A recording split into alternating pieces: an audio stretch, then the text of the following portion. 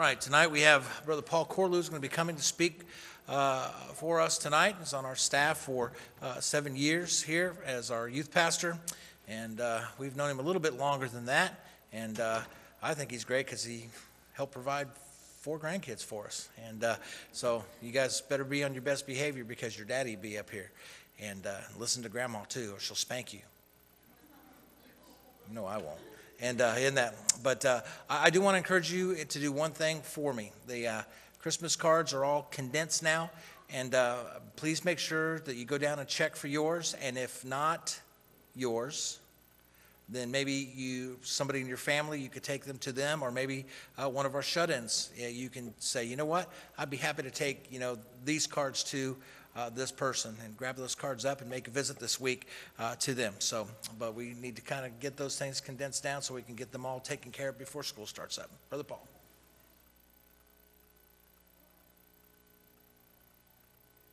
Provided grandchildren, so that's at least one good thing. I think if I was in jail, I'm the only one who got them grandkids right now, so that's a positive thing. I like this time of year. I like Christmas. I like today where we can gather, celebrate the birth of Robert Salazar on December 26th. I would hate having Christmas birthdays. Logan's, yours was so close. It's Christmas birthday. I mean, you should be overshadowed because it's Christ's birthday, but still, so close to Christmas. I'm sorry, guys. I apologize for your parents' poor planning. We were able to get off for a couple weeks vacation, so I got to go see my parents last week, and so that was fun. I don't know what a normal sleep schedule is. We stay up late, play games, and it's just been a pretty wild. Even my brother, a 1 o'clock Taco Bell run used to be a good idea, and now it's just kind of like torture, but anyway, still did that. So it was a lot of fun hanging out, and then been here in town this week, so it's been a good time. Thank you, Pastor Salazar, for allowing me to preach, and pray for him as he has knee surgery tomorrow. The hardest thing, he can't eat or drink after midnight until noon or after your surgery, so who knows. But all right, well, tonight's message is entitled Time Machine. Okay, that car look familiar to anybody in the room? What we got? I don't know who's back there, but I just saw a hand above the TV. Oh, and a head. Josh McNamara. There we go. How to change your future today. And so we're going to look into this tonight. It won't be long. I already got a couple threats about people have to go to bed, and those are probably the older people. Got to be in bed by a certain time, so make sure you get out. But we're going to look at this. If you want to turn to Deuteronomy chapter 11, we'll be there in just a minute. Deuteronomy chapter 11. And we'll be there in just a moment. We'll read 3 verses, in verse 26 through 28. For some of you can't wait. You can find it. Time travel. It seems like many people have been fascinated by this idea of time travel. It's been the fuel for countless movies, as we see on the screen. Back to the Future, 1, 2, 3. Or Bill and Ted's Excellent Adventure. And Mr. Peabody was a good one as well. But a lot of things go into these time travel movies. But basically, the premise is if we go back in time and we change a few choices, okay, in the past, we can make the future better again. And so that's what most of the time travel movies are about. And so I don't know if you could ever, if you've ever wished that you could turn back time. If you could turn back time, if you could find a way, you would take back those, no, I'm just kidding. Sure there's no Cher fans in here. I have a few small stories. These aren't big things. I'm not going to get heavy on you right now. But some things that you could change in your past. I remember it was 1996. I was 12 years old. I was at SeaWorld with my family. Me and my cousin, I was hanging out with his family. I was with his family the whole time. And we had matching USA Dream Team Penny Hardaway jerseys and thought we were cool and all that. Well, we were at the dolphin show or whatever, and a lady with the microphone and the camera crew, they were going around asking questions in front of the audience, and then you were up on the big screen and all that. And so they were asking me a question. I don't remember what it was, some Marine whatever. Well, as I'm trying to answer this question, I hear some laughing, some giggling, and I was really embarrassed. My cousin was behind me doing like the bunny ears, okay? I don't know why that's like oh, got you, you have bunny ears thing, but I was embarrassed and I was mad. And so right then I was on the camera, and I had picked up a Coke and poured it all over him. And so it was a real great moment. And then to add to that day, my uncle got us kicked out of the whole park for something. But anyways, this is a really crazy day. I wish that it wouldn't have happened. Sometimes maybe it's small, like you're in the moment and you think, maybe this isn't a good idea. I remember in the fall of 2006, I was talking to this girl named Crystal Salazar. And we were dating, and I called her dad and said, hey, I'd like to talk to you about, asking you if I can marry your daughter or something like that. I don't know if you've ever nervous on the phone before, but it was one of those moments where you're like pacing, okay, like I'm going to make this call, and then like hang up, okay, I'm not ready yet. And so, finally made that call. And he said I could ask over the phone, but I just want to ask in person, make it official, whatever. Make at least one good impression, right?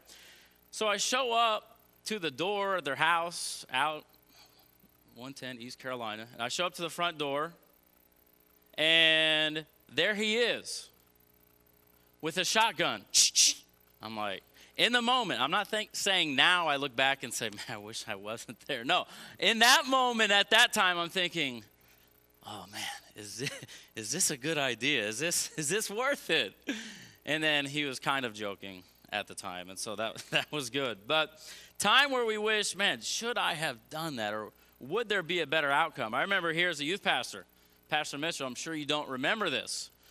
There's only a couple times that you've called me into your office. One time we were doing a game in Saturday Night Youth, and it was one of those bring me games, or like, bring me a penny from 1972, whatever. Doing this game, we were in the gym. For some reason, I'm like, sometimes things shouldn't come into my brain. I'm like, the first people to jump into the baptistry and come back. And so we have like 5 kids running. This is Saturday night, they're running in.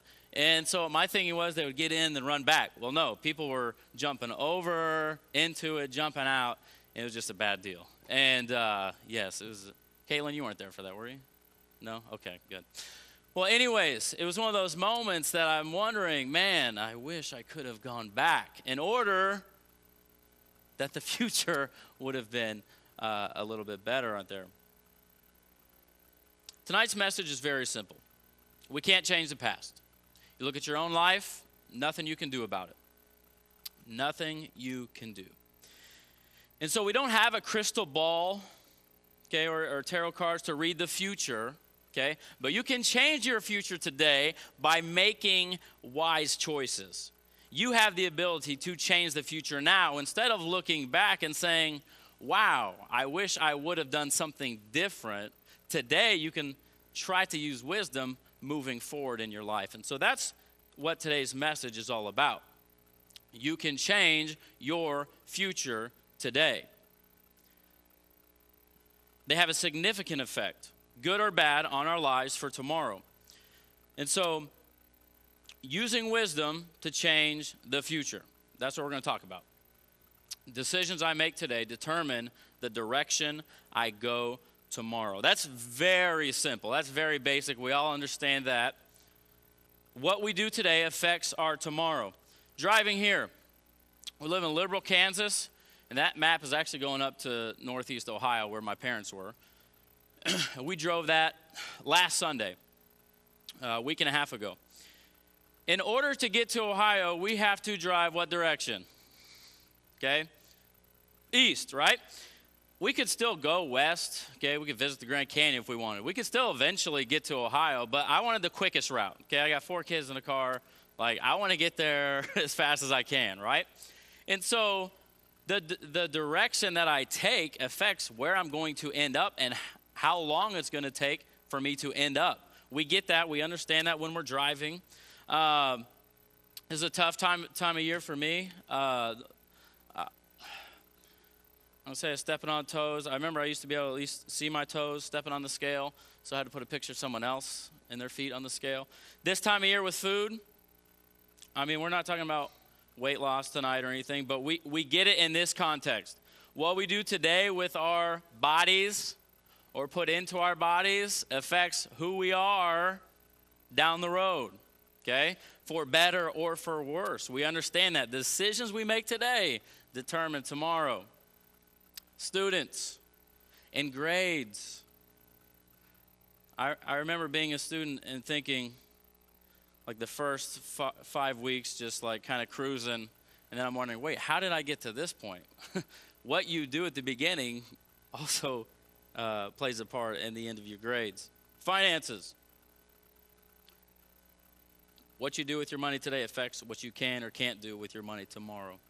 So decisions you make today determine the direction that you go tomorrow. And so we're going to read a passage of Scripture and have some quick application, very simple application into our lives about making wise choices. So Deuteronomy chapter 11, we'll start in verse 26, but I'm not going to get deep into the history here, but just a little bit of context. Moses, he's standing here before the nation of Israel. They're at the end of the 40 years of wandering across from the city of Jericho. They're on the verge of entering the promised land. So the children of Israel, who were actually children, they're now adults. Okay, and so they're about to go in, and the Lord reiterated through Moses that he's going to promise, like, to bless the nation if they remain faithful. So Moses here, he's reiterating what God told them originally. He's kind of giving the second go around here. And so God has already said this, but here again, Moses, Deuteronomy chapter 11, verse 26, Bible says, "Behold, I set before you this day a blessing and a curse. A blessing if you obey the commandments of the Lord your God, which I command you this day."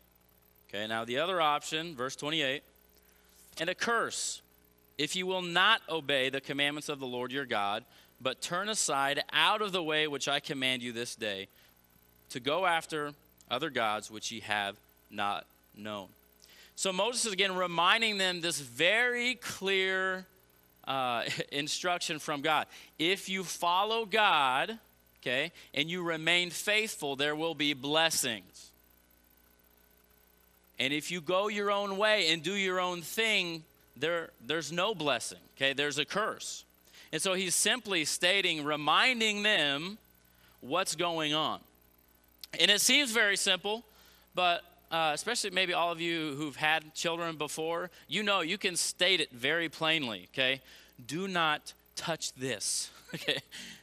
Or this will happen, okay? And you can see their eyes wonder, like, let's see if this is actually true. Touch, okay? But here, this is what Moses, he's being very clear again. There's no blurred lines here. You follow the Lord and you remain faithful, there's going to be blessings. And so with this theme, the decisions you make today, they're going to determine the direction you go tomorrow. And that's why it's a big deal to make the right choices. That's why it's a big deal to have wisdom in your life, because you don't get do-overs. I mean, that'd be great. Maybe it was investments, okay? Man, I wish I could go back in time and put money in investments or Apple or whatever. Or I wish I could.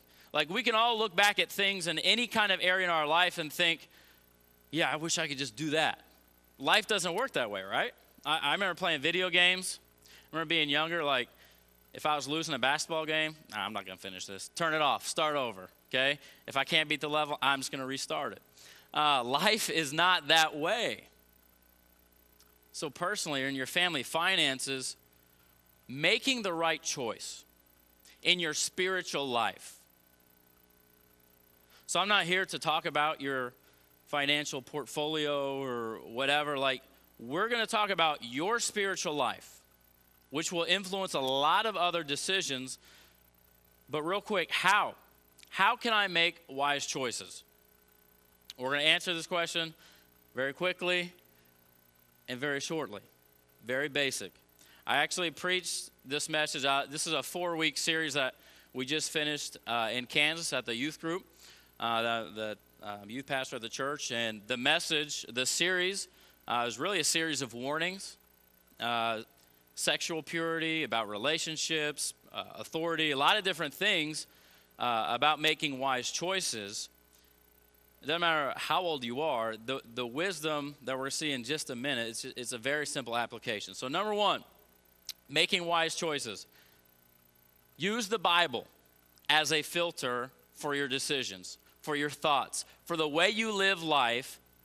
Always ponder first, what does God say about it? Or what does God have for me in this context? And so I understand you may be thinking not every decision comes down to it, okay? Again, should I wear this blue shirt or this red shirt? Let me read my Bible and find out. But when you are in your Bible every day, okay, you will just you will have God's wisdom.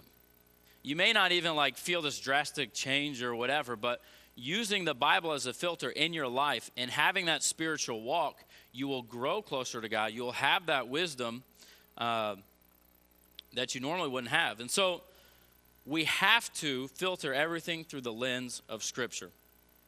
First, the devil's always after us. The world is influencing us.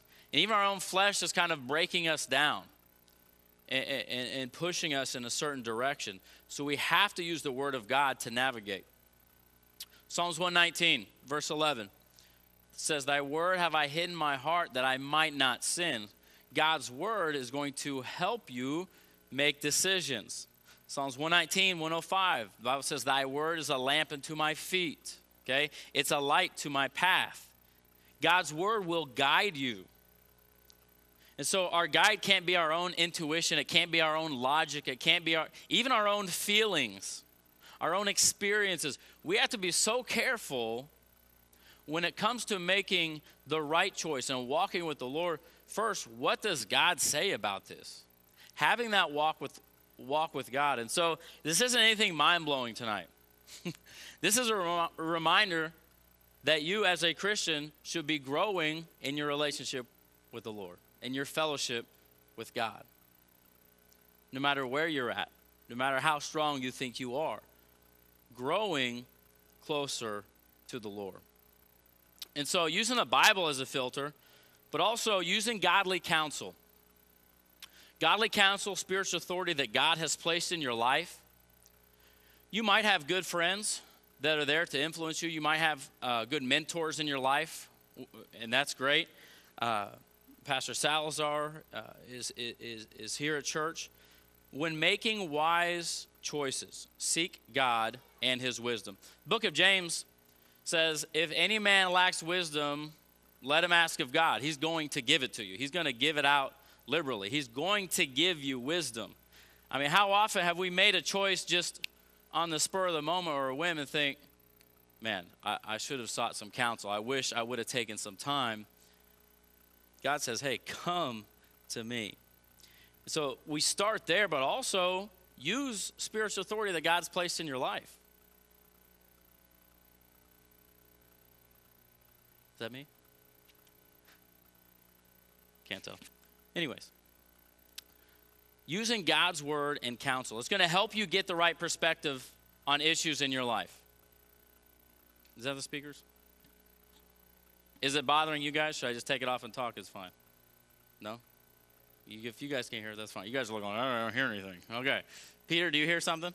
You'll tell me the truth. Is it bothering you? Okay. Well, just stop. So if it comes back on, I'm going to take it off. I appreciate you. So, yes, sir. All right. But also seeking your pastor. Seeking wisdom from spiritual authority. Again, it's not like, well, what should I have for lunch today? Don't bug your pastor with that, okay? Don't bug your pastor about little things. But he wants to be involved in your life if you allow him to. And some of you might have issues and some things going on, might need prayer. Go to your pastor. Having the right perspective is going to help you making choices. We all get in this little box where we think we know everything. You probably have a friend, like they think they know, but like as an outsider, you're thinking, man, if you keep doing this, man, things are going to fall apart. They don't have any perspective. They're just kind of zoned in. There's a story about, stay at the pulpit. There's a story about an older man who was, back in the day, getting his car washed at the gas station, getting his windshield wiped down and everything. And the man told the young boy that was washing off, he said, hey, you missed a spot. So the boy came back over, he's rubbing it down, and that spot was still there. He says, hey, son, get over here. He looked at his wife. He's like, I can't believe this. This isn't how we did it back in my day. And finally the boy rubs again. He's like, okay, I don't know. Well, then the wife finally hits him and says, hey, that spot's on your glasses. It's not on the windshield. It was blocking his own vision. Like, it was right in front of him. And it took someone else to say, hey, you got something on your glasses. And sometimes in life we can get so focused in and zoned in, and we just need some perspective from somebody else and some advice. And so, first off, go to God. Go to His Word.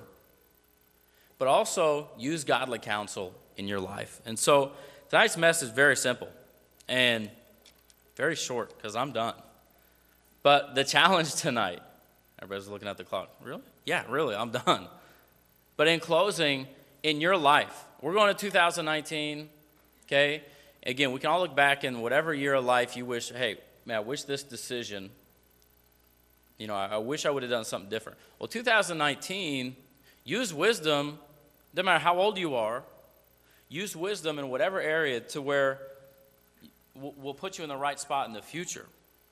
The decisions you make today determine the direction you go tomorrow. We all want to end up, again, this was designed for teenagers. No teenager says down the road, I want my life to be ruined.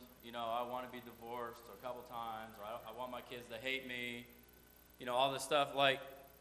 But then they make decisions like today that aren't going to put them in a good spot.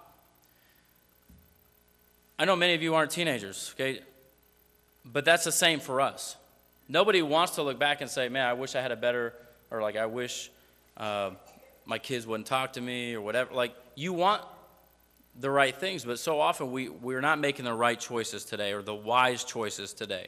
So my challenge to you tonight, as basic as it seems, we can get so caught up in thinking, I know what I'm doing.